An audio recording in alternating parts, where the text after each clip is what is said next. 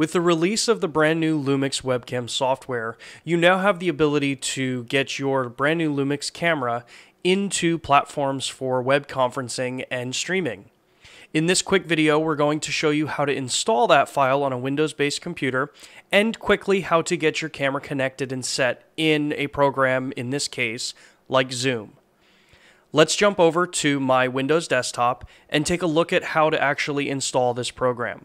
Now that we're on my Windows computer, you can see that I've already downloaded the brand new LUMIX Webcam software.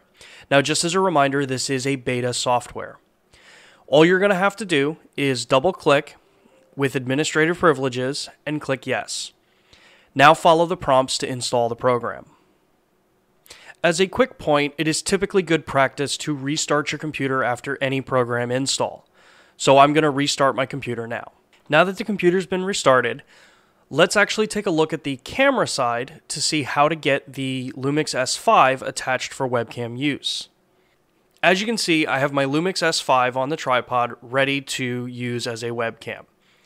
I'm going to be using the included USB-C cable that comes with the LUMIX S5 charging kit and my LUMIX S5.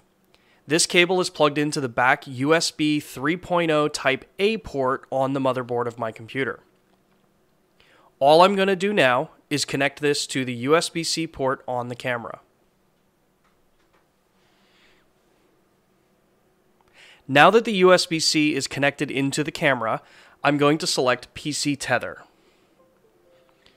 Once that's selected, we can jump back to the computer now. Now that we're on the computer and the camera is connected, I'm going to open up Zoom. From here, to test the connection, go into your settings and click on Video. Now you see that I have the camera attached and it's acting as a webcam. So now you can see that the camera is attached and functioning as a webcam. Now all you'll have to do is provide some sort of USB-powered microphone or Bluetooth headphones that happen to have a microphone, and you're set to stream.